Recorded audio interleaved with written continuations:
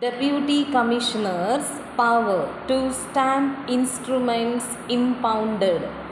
When the Deputy Commissioner impounds any instrument under Section 33 or receives any instrument sent to him under subsection of Section 37, not being an instrument chargeable with a duty not exceeding 15 paise only, or a mortgage of crop article 35 in bracket A of the schedule chargeable under clause A or B of section 3 with a duty of 25 naya paise, he shall adopt the following procedure.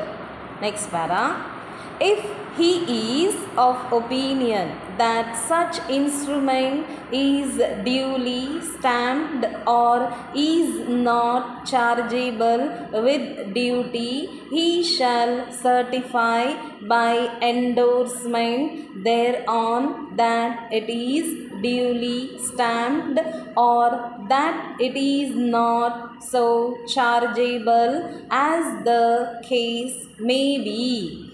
Next para. If he is of opinion that such instrument is chargeable with duty and is not duly stamped, he shall require the payment of the proper duty or the amount required to make up the same, together with a penalty of 5 rupees, or if he thinks fit, an amount not exceeding 10 times the amount of the proper duty or of the deficient portion thereof, whether such amount exceeds or falls short of 5 rupees. Next para. Provided that when such instrument has been impounded only because it has been written in contravention of Section 13 or Section 14, the Deputy Commissioner may, if he thinks fit, remit the whole penalty prescribed by this section. Next para. Section 34 provides for admitting in evidence an instrument not duly stamped or on payment of duty and penalty. With regard to penalty, statute provides. Next para.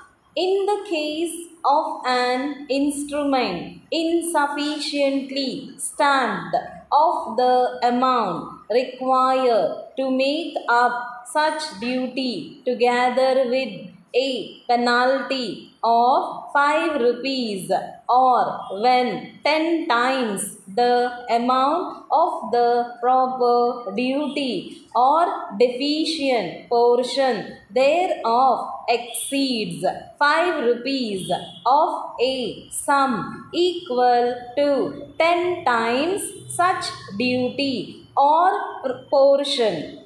Next para. The statute envisages that when the 10 times of the amount of the proper duty or deficient portion thereof exceeds 5 rupees, a sum equal to 10 times of such duty or portion is the penalty.